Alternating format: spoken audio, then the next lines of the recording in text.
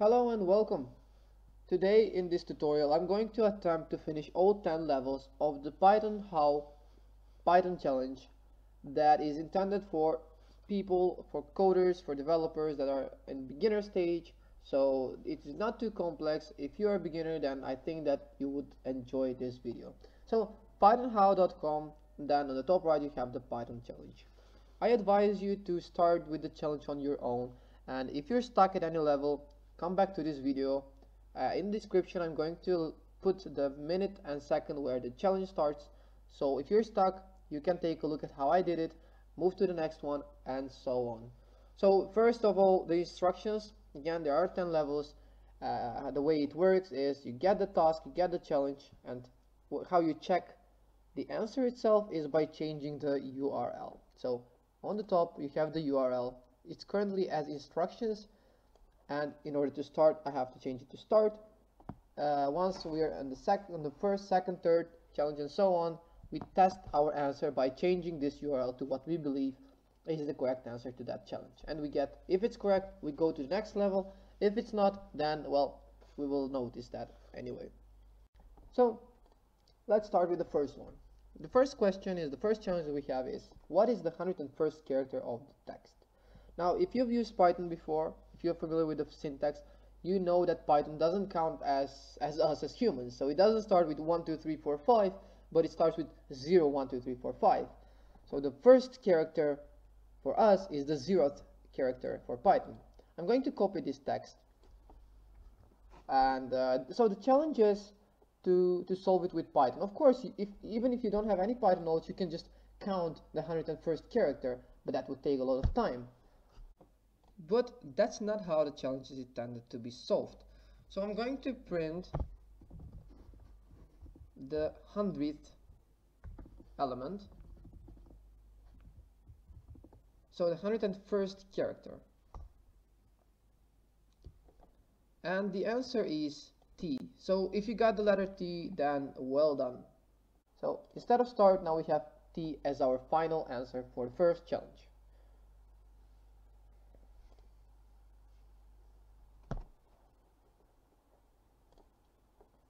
And very good, now we're off to challenge number 2. The challenge number 2 asks us to find the middle character of the text. Now, finding the middle character is easy. Once you know how many characters are there, then you can of course find the middle character. How do we get the total characters? Is by specifying, well, asking for the length of the whole text.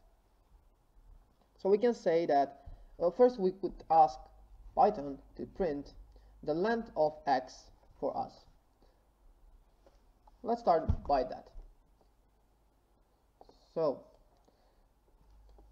there are a total of 1917 characters. Now this is completely different from the index that we did before. In this case, when counting the length, it actually starts with 1. So this part, it counts as human. So if we have for example a text with, let's say, just 1 character, if we ask Python to print the 0th element, we would get A. But if we ask Python to print how long, how many characters are there, it will still say 1. So when it comes to counting the elements, it starts with 0, but when we ask for Python to print basically, or to count the length, then it starts with 1. So the next step, since we need the middle one, is we need to divide it by 2. What we do is we divide it, we start with 0, and we want to divide it by 2, so we get 958.5. so that means that we need the 959th character in our terms, in our language, because this was again in human language, not in Python language. So how do we get the middle one? In Python language we need the x. So the x, well, maybe I'm going to rewrite this to text, maybe that's much better. So out of the text we need the 958th element, because it starts from 0. So we get x. That should be the answer to our second challenge. Good. Level 3. So we need the 3 middle characters. Now the easiest way would be, well, copy this and then paste it 2 more times, right? Then just change it to well, plus and minus 1, and then of course you get the right answer, so it's 8xa. But what if we needed 15 characters? Would it be smart to have 15 lines of code? Probably not. Well, the best way to do it is by indexing. Again, starting with 957, then we can use the semicolon and then specify where we would like Python to go up to and stop. In this case, it would be 960. The way indexing works is it starts at the number that we give at the beginning, and it goes to the second number that we specify, but it does not include that one. So this would basically print 957, 958, and 959, and then it would stop, which is exactly what we need. So I'm going to print this one, and we have AXA. So AXA should be the solution to our challenge. Challenge level 4. Find the total number of characters, convert that number to letters of alphabet, and you get the keyword for the next level. So let's do it like that. First, total number of characters, then convert to letters. In order to find the total number of characters, we can just specify, let's say, num of characters, and that would be the length of the text. And that's fine. That part we have done. But how do we convert every number to letter? If we store it like this, we would have a number that we already saw was 1917, I believe. And if we want to actually convert this to strings by using like a for loop, this is a number, so it would run 1917 times. It would not run 4 times, because what we need is, we need to, in this part, to run a script that would be like, for every number in num of characters, then we want to have basically the letter. So I'll just say letter. But we want this to run 4 times, so for every number we want it to run once. In order to make that happen, we need to convert this to a string, because in that case we have just 4 characters. We don't have a number that's 1917, but we have 4 characters.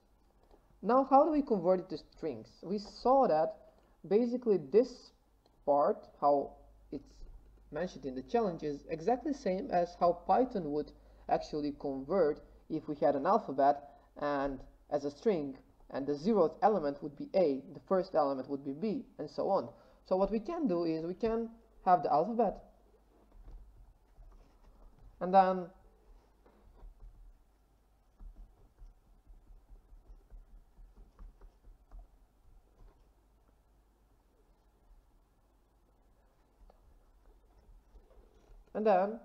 we could basically, for every number, let's have here is maybe the solution, and we have the solution being an empty string, well, nothing yet, but for every number we want to append it to the solution, basically the alphabet, the index, but now we have to convert this to an integer.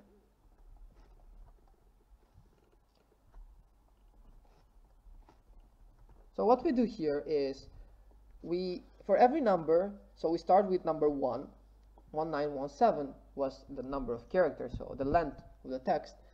So for every number, we go to this alphabet string and we search for that element. So we need the first one, because that's what has been mentioned in the instructions of the Python challenge. So let's print this out, and let's see what would be the solution to our 4th challenge. BJBH.